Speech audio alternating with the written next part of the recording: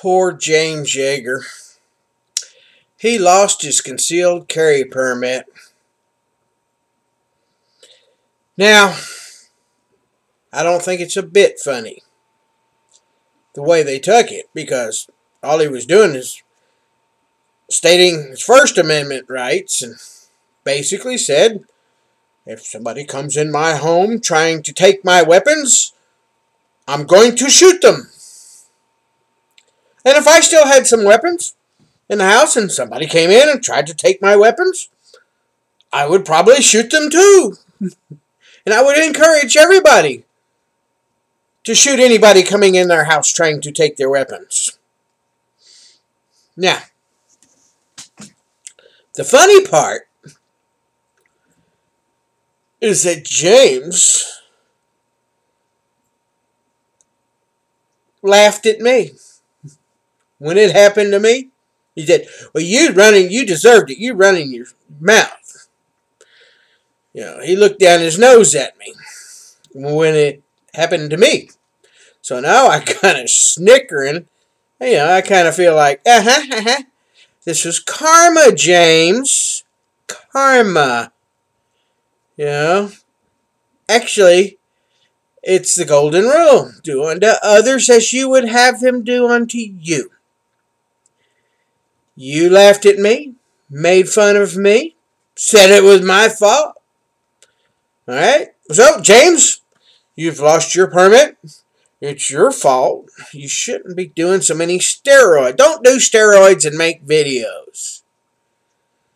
Now, how does it feel, James? How does it feel to lose your permit? Even though you did nothing wrong, you actually committed no crime.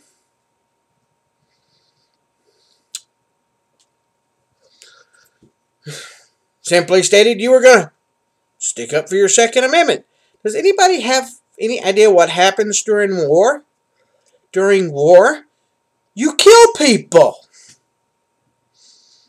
I mean, our little chicken poop Tennessee government can't understand it. They think that we're going to kill them.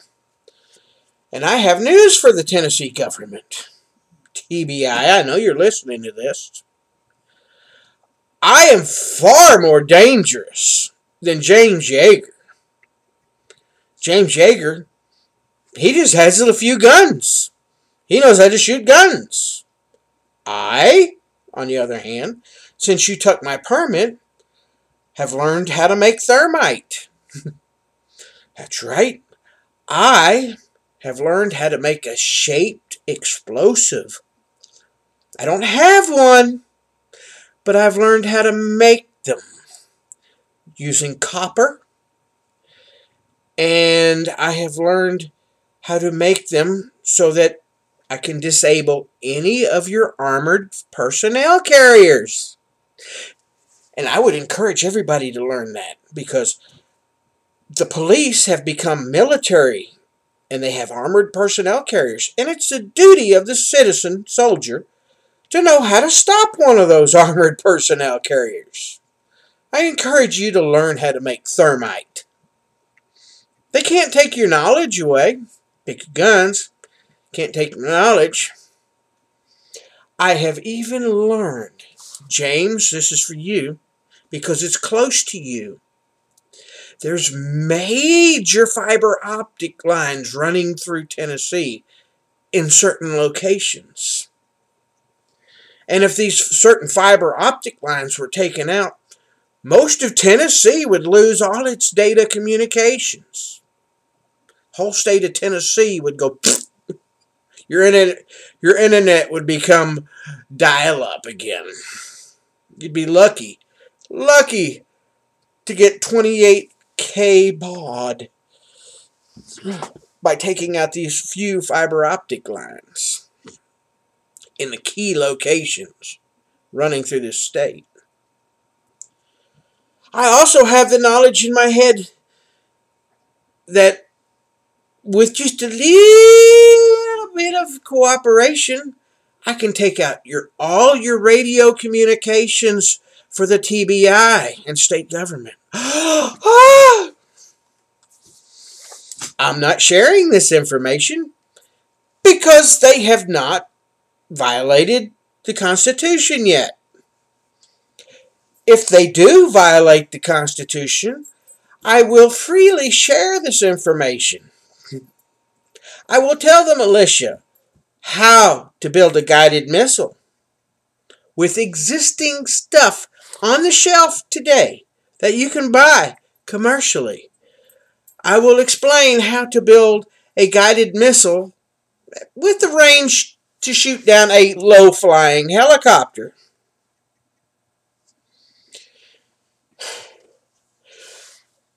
Small off-the-shelf stuff can also make it heat-seeking. Want to make a heat-seeking missile?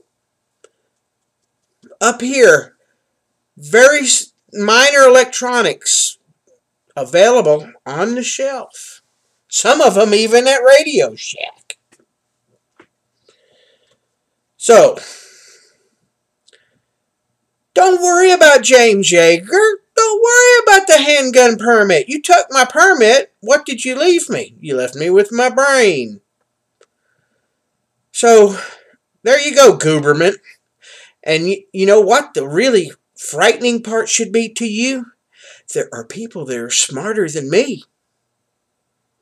There are people that know more than me. They know where the high explosives are stored. I don't have any high explosives.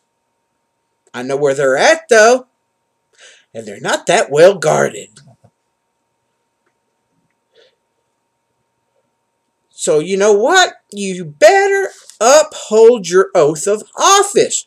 Because there are people like me that would share this information should you not uphold your oath of office. So, as long as you uphold your oath of office, nothing's going to happen. Matter of fact, I would help you. I'll help you. Which leads into my next story. The news media, worried about guns. Guess what? We've got, let's see here, 5, 6 schools that are having riots. One school had 30 people arrested. High school, yeah. 2 in Tennessee. The one with 30 arrested wasn't in Tennessee. The 30 arrested was up in Yankee Land, Michigan. Pittsburgh, school riots. Riots. All today. What was the big deal today that made all them children riot? Beat each other up. Yeah, today.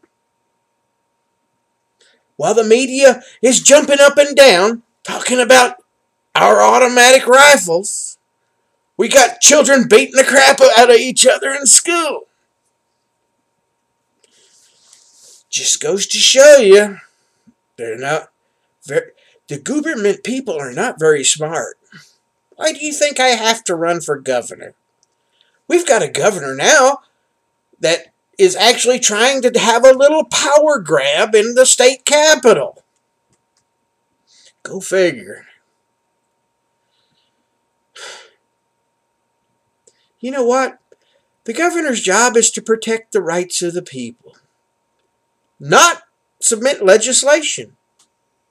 I mean, if I was governor and I wanted legislation, I would have to talk to the legislature, the House of Representatives, and say, look, I think this would be a good idea. Would you submit that for me?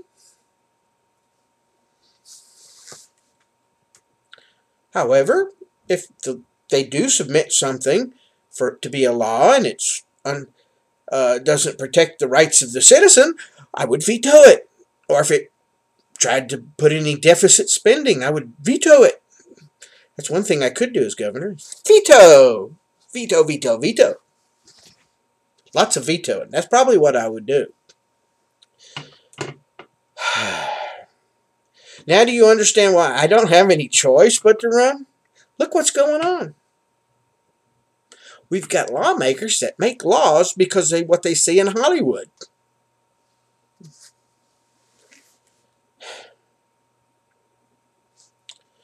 So, folks, like I say, poor James. How does it feel to shoes on the other foot? When you're writing your congressman. Oh, by the way, anybody in my district where Mark Pody, he's my representative, I'm having a hard time explaining the Second Amendment to him. He's one of the people that he doesn't own any guns, but he supports the Second Amendment because he is under the impression the Second Amendment is there for our hunting and sportsman's pleasure. Anybody in his district might need to help me tell him the Second Amendment is for defense. And the reason we need assault weapons, well, actually, we don't have assault weapons. We need assault weapons because the bad guys have fully automatic weapons. So, yeah, the good guys need fully automatic weapons because the bad guys have fully automatic weapons, okay? The bad guys have explosives, so the good guys need explosives. That's why we have the Second Amendment. Evil people have weapons. See, we got a Catholic church in Nashville coming out. Oh, I'm doing it to save the children. Of all people, the Catholic Church, they got more pervert priests than, I don't know, I wouldn't say any other religion, but their priests make the perverted news quite often. They're doing it to save the children. Well, you know what? Even Jesus is saying that you got to trade in your cloak for a sword. Christianity's under attack, and a pastor's wanting to disarm his flock. He wants to disarm God's children at a time that their Christianity is under attack. Where is the logic in a preacher doing that? Sometimes, these pastors, you can tell when they don't speak to God. They don't speak for Him. If you really listen to them, they're not speaking for God. God would not disarm His children when Satan is attacking. When evil is there, God doesn't tell you to let the devil. You don't turn your cheek to the devil. No, you fight evil. But that's another story. So Tennesseans, I'm going to see y'all on the state Capitol Hill on. Let me check the date here. Date. The 19th. I hope I can make it. I got a pickup truck that guzzles gas, and I haven't been able to get the tags on my car because it won't pass MARTA. So anyhow, maybe I'm going to make it to the state capitol on the 19th. Now, there's another group saying February 8th. Tennessee legislature is going to be in session here next week. We need to get on our legislatures now. So Tennesseans, Monday, time to call the state legislatures. Suggest restoring the 26th Amendment, or Section 26 of the Declaration of Rights in Tennessee. That's Tennessee's Constitution. Restore it to its original format. The original format of the 26th Declaration of Rights in Tennessee was one sentence. All free men of the state have the right to keep and bear arms. Period. There was no ifs, ands, and buts, no extra commas, nothing. That's all it said. That's what the original Constitution of Tennessee said. Let's put it back the way it used to be. How about that one to contact me? That'll help us a little bit. And we could follow Wyoming's lead. They're introduced legislation to tell the feds that you're not enforcing those laws in our state. So you Tennesseans need to get off your dead butts and get hold of your state representatives and your state senators. In the state ones. Not the ones in D.C. I'm talking about the ones at the state capitol in Nashville. You need to get on their butts and you need to ride them hard. You know, hey, gotta tell them we want our rights in Tennessee protected. Restore the 26th Amendment, Tennessee's Declaration. Restore the Declaration of Rights in Tennessee, Section 26. Restore it to its original writing. Restore it. See if we can get that one done in Tennessee with their super majority. There's no reason they can't. No excuses. No excuses, Tennesseans.